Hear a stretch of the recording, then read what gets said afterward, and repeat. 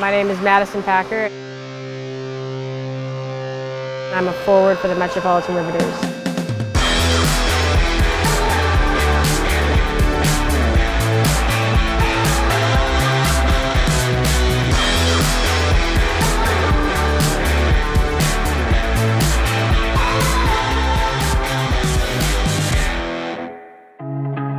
I started skating when I was about 3.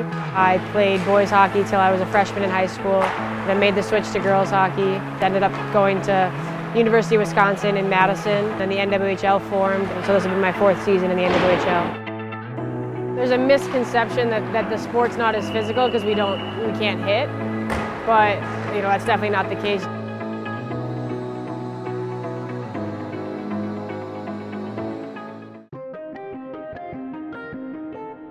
End of a game, I had, kind of had a breakaway.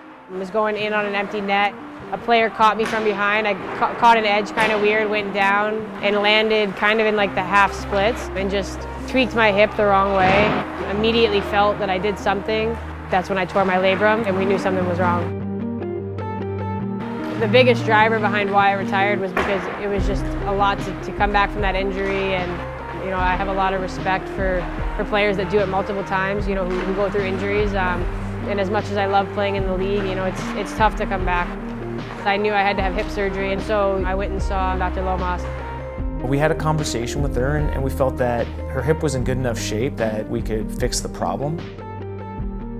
What we ended up doing was a hip arthroscopy, and so just through 2 tiny little incisions, 2 little poke holes around the hip, we were able to contour the hip and then fix the labrum.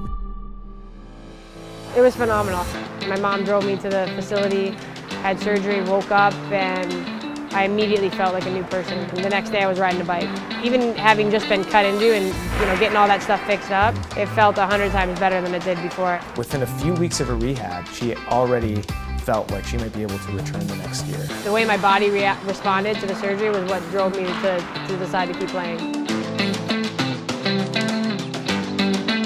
The season that I came back, we ended up winning the Isabel Cup at the end of the season, and I led the league in scoring.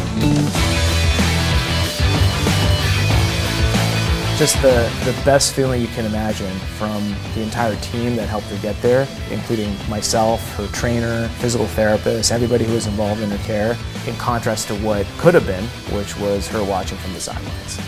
I think the future is bright.